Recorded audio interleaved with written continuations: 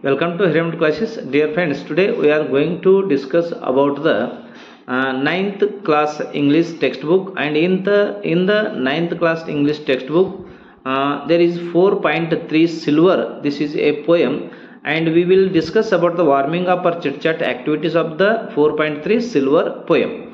So first question is, have you ever attended a sky watch or a stargazing party? So here the possible answer I will tell you. Yes, I have attended a sky watch or a stargazing party. So next question is there, have you ever slept under the open sky? And the possible answer is yes, I ever slept under the open sky. And then next question is there, do you study at night or early in the morning? Yes, I study at early in the morning always, but when exams are nearer, at that time I study at night also. And next question is, do you sleep with your windows closed or open? Yes, I sleep with open windows because the fresh air will come from the window. So these are the questions, and I have given the possible answer to you.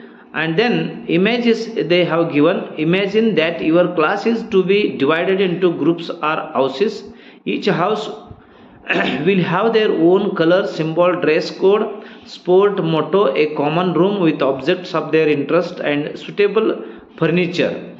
Think of sets of our names for the groups, form groups and work out the imaginary details for each set. Some suggestions are given here.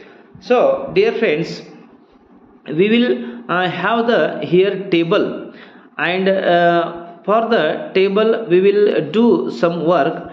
Here they have given the category, and here in the table they have given the names, and first one they have solved to us, means guided to us. Metals, here they have written the names of the metal: iron, copper, silver, gold. And next they have given the categories, means flowers. They have given the name of not name, only they have given the flowers. And we should write the blanks, means in the tables. First one I have written here: lotus, rose, sunflower, marigold, lily, jasmine. Anything you should write down in the columns.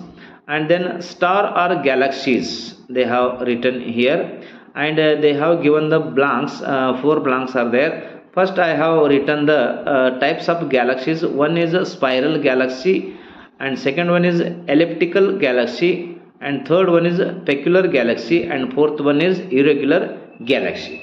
And then they have given the trees.